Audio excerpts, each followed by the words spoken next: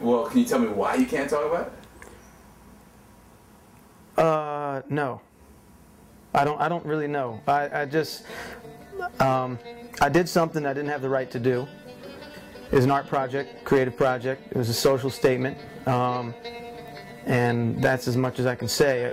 I infringed on some things, and that wasn't legal, nor was it appropriate. So.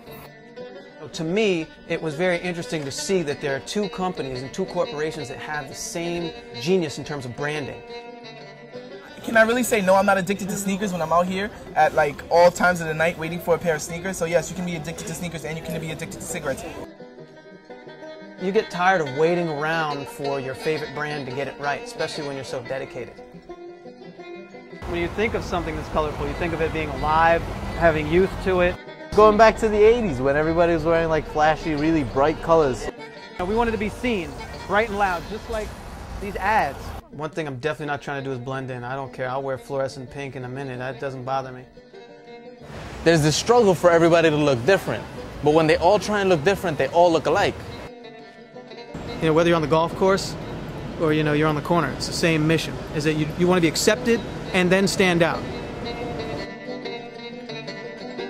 I just hope that there'd be some people that just would enjoy wearing something foul on their feet like I do. So. We can move on, and that's as much of that as you can have, use, or even mention.